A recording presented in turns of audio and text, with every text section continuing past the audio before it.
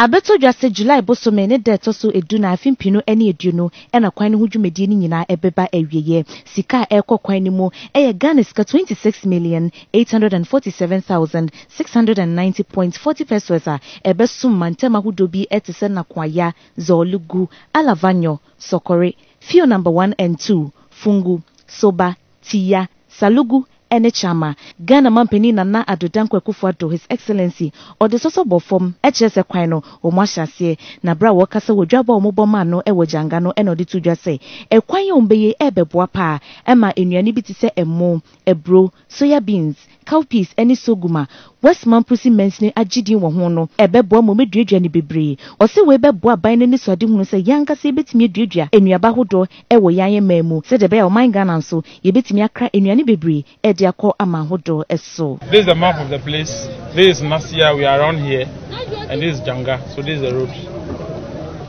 And this is the location of the road on Google Map. Okay. So what is the activity in this area? Mainly farming, agriculture. Yes. Okay. What is so important about this road? Is it opening up some place? Yes, we want to open up for very good movement of passengers and freight. The blue line is what? Which of the blue line? This one. Yes. This is a river. Yes, one river. Okay. This is the Nasia River. Okay. Yes. So how far?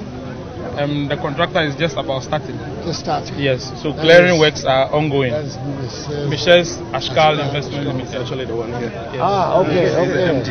Okay, young man. That's good. That's good. That's good. Okay.